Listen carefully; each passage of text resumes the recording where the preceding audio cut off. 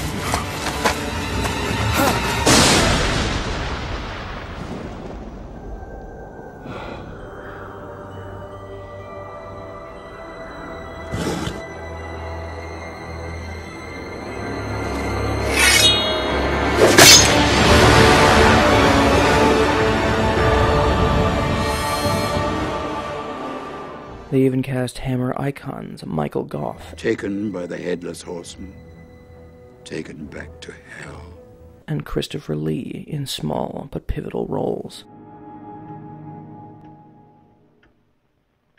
Mr. Harker, I'm glad that you've arrived safely. Count Dracula. I am Dracula, and I welcome you to my house. Our jails overflow with men and women convicted on confessions worth no more than this one. Constable Crane, this is a song that we have heard from you more than once. Now, there are two courses open to me. First, I can let you cool your heels in the cells until you learn respect for the dignity of my office. I beg pardon, but why am I the only one who sees that to solve crimes, to detect the guilty, we must use our brains to recognize vital clues, using up-to-date scientific techniques? Which brings me to the second course. There is a town upstate, 2 days' journey to the north in the Hudson Highlands. It is a place called Sleepy Hollow. Have you heard of it? I have not. An isolated farming community, mainly Dutch. 3 persons have been murdered there, all within a fortnight. Each one found with the head lopped off. Lopped off? Clean as dandelion heads, apparently. You will take these experimentations of yours to Sleepy Hollow, and there you will detect the murderer. Bring him here to face our good justice. Will you do this? I shall. Remember, it is you, Ichabod Crane, who is now put to the test. The more evidence of the supernatural Constable Ichabod Crane receives, the less certain he becomes that he can solve the troubles plaguing the town of Sleepy Hollow. But the more certain he is that its origin is in human malfeasance, and not in the randomly ordered designs of the spiritual plane. He cuts a figure, like a cross between Peter Cushing's Van Helsing, Peter Cushing's Sherlock Holmes. Nevertheless, it was the same spider that you lost. Very possible. Far too far away. Are you suggesting that I've lost a spider? I'm afraid I am. You have, haven't you? You lost a spider sent you from the London Zoo about 5 days ago. Are you interested in butterflies? My lord, I must insist. Will it help if I tell you I am fighting evil? Fighting it as surely as you do. And Peter Cushing's Frankenstein.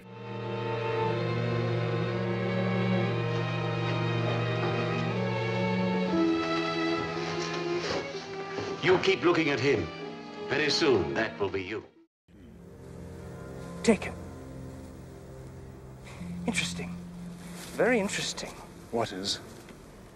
In headless corpse cases of this sort, the head is removed to prevent identification of the body. But we know this was Jonathan Masbeth. Precisely. So why was the head removed? Why? Right. You have moved the body? I did. You must never move the body. Why not? Because.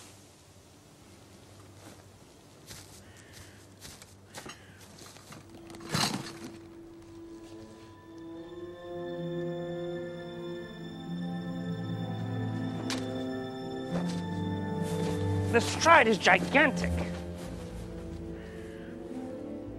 The attacker rode Masbeth down, turned his horse, came back to clean the head. Trapped between the real and the uncanny, bound by science and reason, and yet confronted with the end of both. The narrative of a conspiracy fostered by old men was also a Hammer standby. The Lord can't save his own. God knows what's going to happen. God knows how many people are ill with this thing. You still say there isn't a curse on us? It's a disease. Something that can be stopped. It's more than that. And Danny Elfman's score frequently recalls the work of the great James Bernard.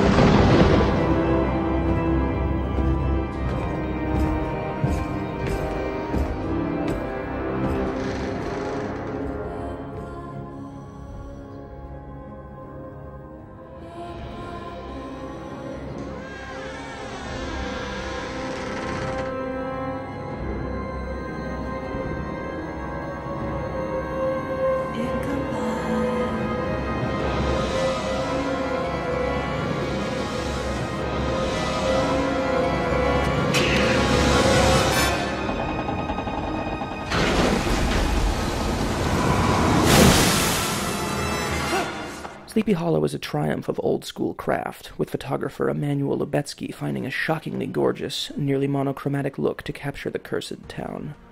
Sleepy Hollow itself is one of the better constructed sets of the modern era, designed beautifully and built with clear affection, and an eye towards a kind of Gothic realism.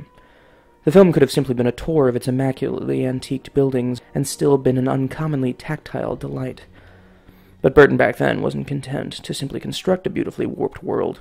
He was still in the part of his career where you could sense just how much fun he was having behind the camera. Just look at the vast quotients of Hammer-style paint-thick blood he throws at lead Johnny Depp, back when he was still taking risks as a performer.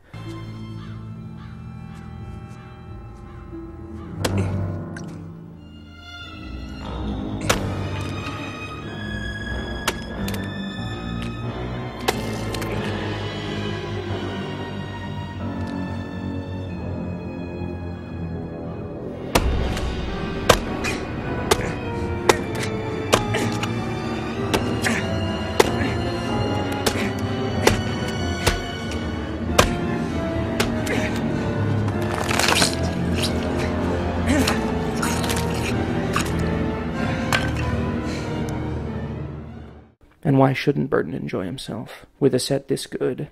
Advances in technology helping him mold reality with more hand strength than ever before, and one of the best casts he ever assembled. Burton's Goth Fever Dream was one of his last well-reviewed pictures, and though I have not given up on him since, many have.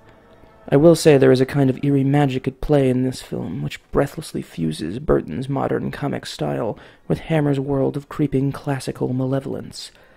It's a romantic piece of careful and loving artistry from a kid finally walking in the world he used to observe when he was young.